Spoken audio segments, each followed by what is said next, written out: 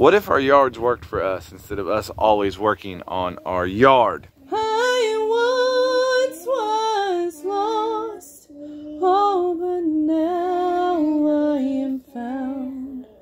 Was blind, but now I see. Welcome to Built on Faith Homestead, or Leaving Egypt, depending on which video platform you're watching this on. I am standing in the chicken pen, and of course the chickens were all back off over here, and now they're not. I thought it'd be a really cool shot, but now they're all moving around. But maybe the chickens will come back around for you guys. My name is Justin. I live with my wife Melissa, and we have a tiny house and 3 kids, and we just do the best we can to serve the Lord and live a self-sustainable life. And we have a lot of work to do in both of those areas. There's no doubt about that. But today I want to talk about thinking outside of the box to help you put food on your table. Specifically, I want to talk about your yard.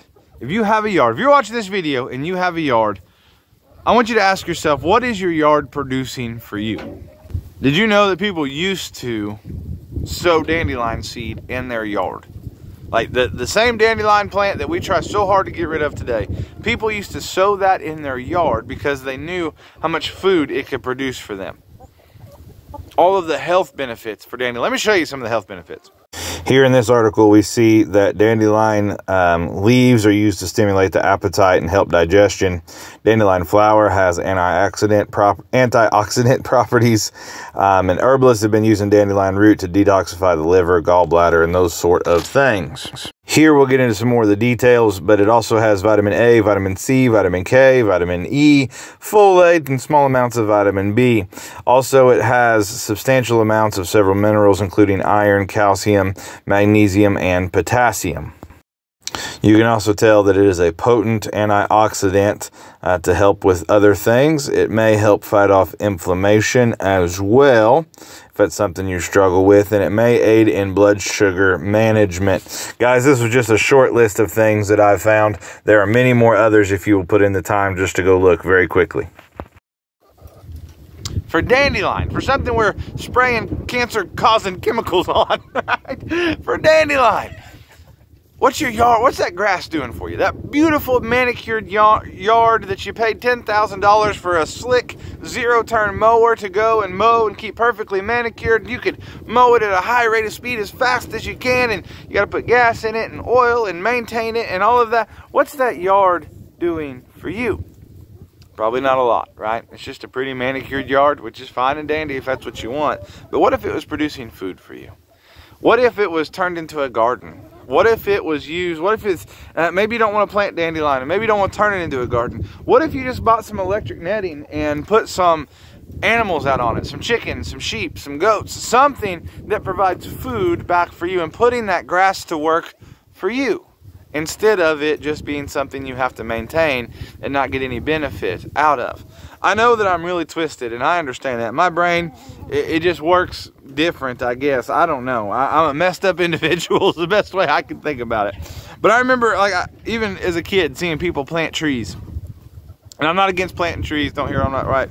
I remember seeing people plant these trees, and I was thinking to myself, do those trees produce fruit? And the answer was no. They're just a common old regular know-nothing tree, right? And I was like, why not? If you're going to plant a tree in your yard, why not plant like a peach tree or an apple tree or something that produces some sort of fruit, right? Even a nut, a berry, a mulberry tree, something that brings food to your table, right?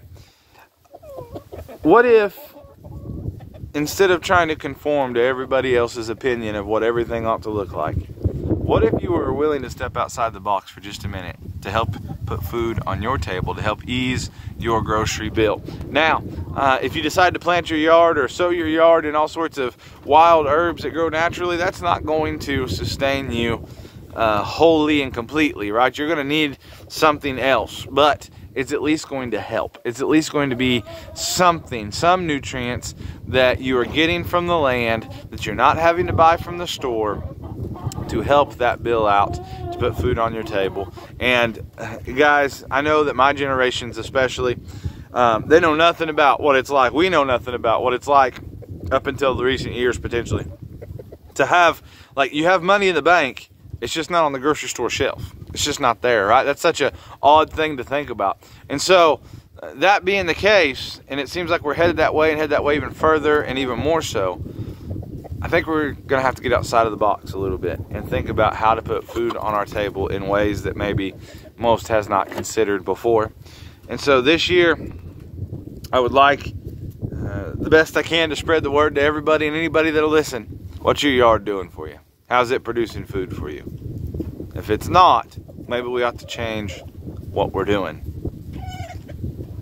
Even if it's just wild, right? So that would really be my recommendation for the yard, is that it be even plants that grow naturally and wildly in your area, sowing those sort of seeds back into your yard. So it's something you're not really gonna have to maintain. You're not gonna have to replant every year. You're not gonna have to disc it up. You're not gonna have to do nothing crazy, right? Just sow the seed, let the plants come up each and every year.